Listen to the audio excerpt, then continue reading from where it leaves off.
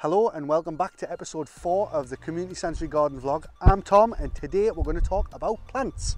Now the first plant I want to talk about is clematis. Now I have been away on holiday for a week. It was beautiful, it had lots of purple flowers and it was gorgeous. And today I've come back and they're all gone. I'm gutted. There's actually 300 different types of clematis, if not more. Now it is not classed as a toxic plant, but it is inedible. And there was a clematis used many years ago by early Spanish travellers as a substitute for pepper. Now this plant is Buddleia. Buddleia has over 140 different species and some of them grow as high as 30 metres, which is 98 foot, can you believe it? Now they do come up in lovely long cones of purple flowers and they're very, very attractive to butterflies, and that's why it's called the butterfly bush. Now it was named after this dude, he was called Adam Buddle, Reverend Adam Buddle. I think it was 1730, 15 years after his death, and he was a famous English botanist, so it was named Buddleia. Now I don't know if you agree with me, this is a little bit of a sad looking plant at the moment, but I guarantee you in a couple of months that will be absolutely beautiful. Now I'm going to take a walk out of the garden and we'll just go this way here. We'll walk over next to this lovely copper tree. It's absolutely beautiful. Now last week this had no leaves, no foliage at all, and look at it now. It's absolutely amazing. I'd love to put a tree house in that, love to. I'm going to take you a little bit closer just so you can have a quick look. Look at that, isn't that absolutely beautiful? I'm loving it. Anyway, down here we have got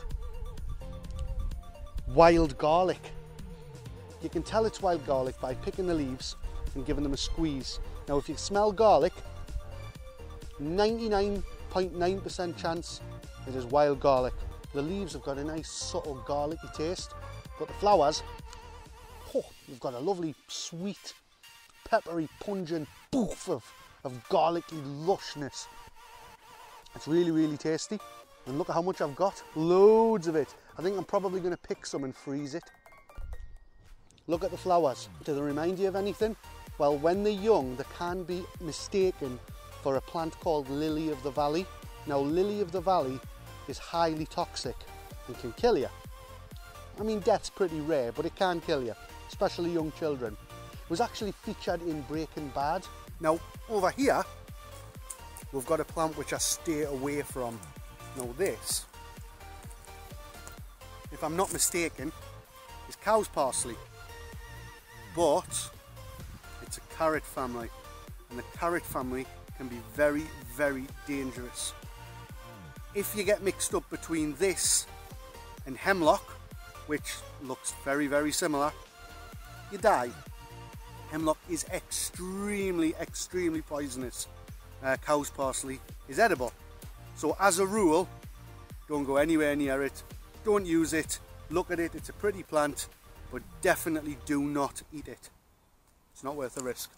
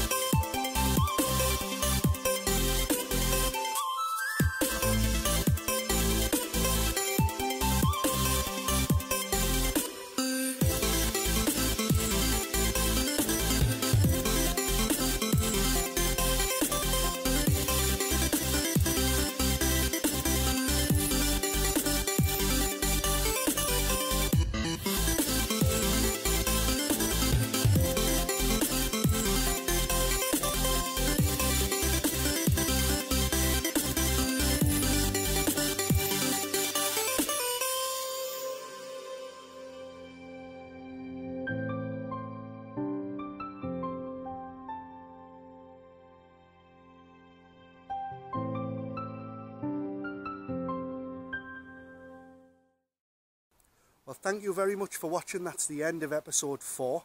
In future, I'm going to be doing a section at the end of the vlog on poisonous plants, just for your curiosity. And this week is monkshood. See ya. So the first deadly plant that we're going to talk about is Aconitum napellus.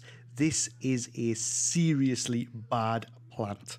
Aconitum napellus is also known as monk's hood because of the shape of the flowers. And luckily for you, you probably won't find it grown wild in the UK. This plant is so toxic it can kill small mammals just by its smell. I mean, that is seriously strong. Every part of the plant is toxic to humans, and even a small amount is enough to kill you. It kills you by slowing your heart rate down until it stops. Game over. So if anybody sees this plant, give it a wide berth. It's nice to look at, but do not touch.